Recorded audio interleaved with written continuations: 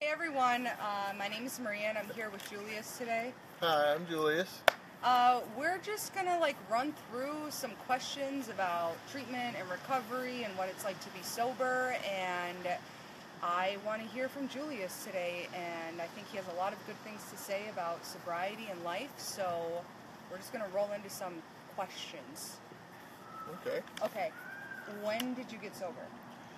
My sobriety date is March 26th of 2014.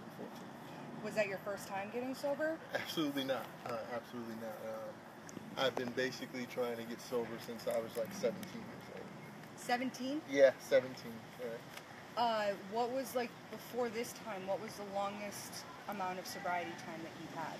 I actually was able to go without a drink or a drug for 8 years prior to coming to the Watershed. Do you think that in those 8 years you've spiritually grown as much as you have the past 3 years? Absolutely not. Absolutely not. Looking back at it now, I know that coming to the Watershed has been part of my journey. There were still some lessons to be learned. Obviously, or I wouldn't have picked up a drink after 8 years. So the life I have now, I wouldn't trade it for the life I had then.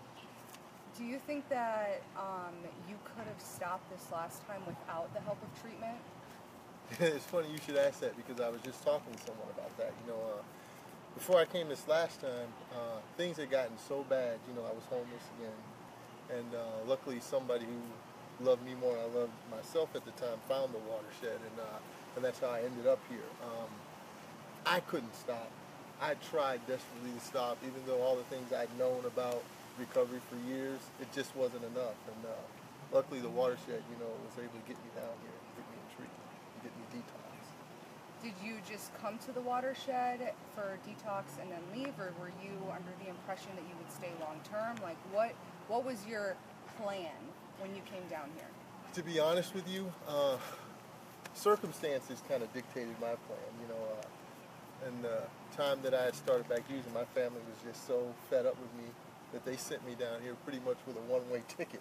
And they pretty much made it clear that they didn't want me to come back home until I got my life back together. And so, while I was at the Watershed, I didn't really have a plan as to how long I would be here. I just kind of just went with the flow. And 3 years later, I'm still clean and sober.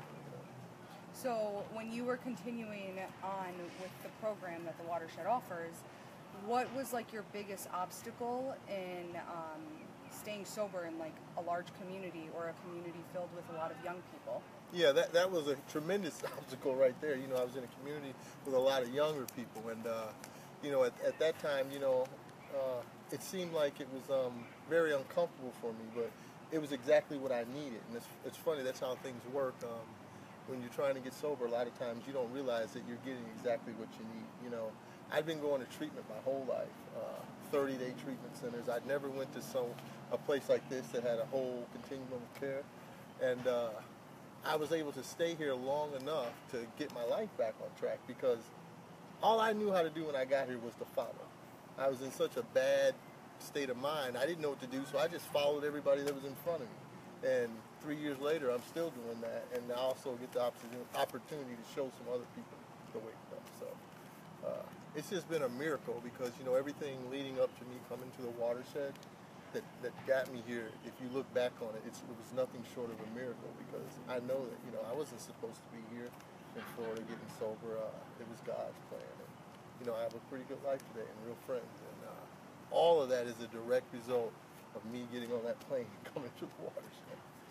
Do you think that, I was going to ask, do you think that, if you, let's say you said that everything was already, set in stone, that you were following others who were before you, do you think that if you would have listened to those thoughts that were it's time to go, you have a family, you have all this stuff back at home, you already did your part, it's done and over with, do you think that you would still be where you're at today?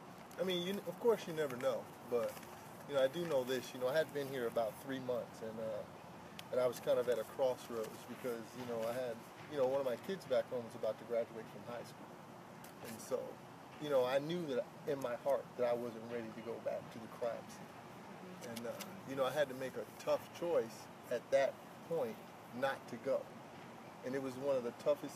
It was absolutely the toughest decision I've ever had to make in recovery, and looking back, I'm glad I made that choice because, you know, now because I did that, I'm still sober and I'm able to have a much better relationship with my son than I would have ever had I gone home and started back drinking and using. So, yeah, it was tough, but it worked out. I like that. Do you think, I'm like asking a lot of do you think questions, Yeah. but I value your opinion.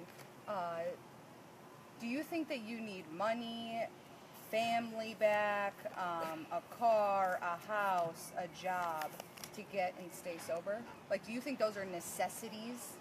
Absolutely not. And it's funny you should say that because I used to think those things were so important.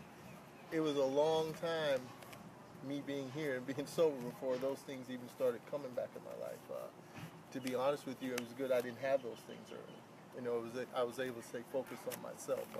You know, if a person really wants to get sober, you know, it has to be like, you can't have anything that's a stipulation or feel like you deserve anything that'll keep you sober because, you know, let's just be honest, we have all had things, you know, and we've all had people in our life, but none of that keeps us sober. And what's most important is that you be willing to change your life, you know, because the life I have now, you know, is not a life of a lot of financial things or a lot of material things, but it's a real life with real people in it. And that's worth more than a car or a bunch of money to me, you know. So. Yeah.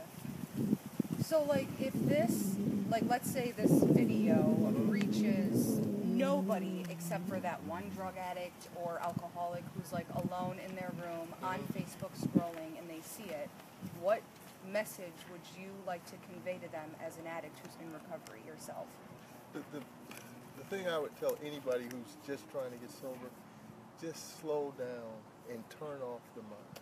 You know, that mind of ours is what has always got us in trouble. You know, if we can just try to stop thinking so much and trust somebody who has already done it, which is hard, and it's really taking that leap of faith. You know, saying, you know what, I believe that this guy's life was messed up, and I believe that his life is better. So why don't I try what he's doing? Because what I've been doing hasn't been working. You know, and that's just a faith that you're going to have in order to get sober. That's been my experience. And go ahead. Do you think that for like, for the people who are trying to justify their like demise, basically like justify their drinking, their using, and they're like really, really low, how, have you ever been there? Okay. So how do you think that person can like, what do you think needs to happen for that person to get out of that? To like have that moment of like, whew. Well, you know, I can't really say what needs to happen, but I can tell you what happened to me. Okay. You know, a few days before I came to the Watershed, you know, like I said, I was homeless and I was basically living in a crack house. And, you know, nobody really wanted anything to do with me, you know, and I can remember, you know, I had a family member, my aunt, who, you know, had asked me, you know, for my insurance information so that she could help get me some help. And, you know, I gave it to her. And, you know, I had no idea that, you know, God was going to step in. And so basically it was nothing I did. It was God stepping in. And, you know, and the next thing I know, the Watershed was calling me. I didn't know what the Watershed was. Or all I know is that they told me that I could come to treatment and I could stay as long as I needed to.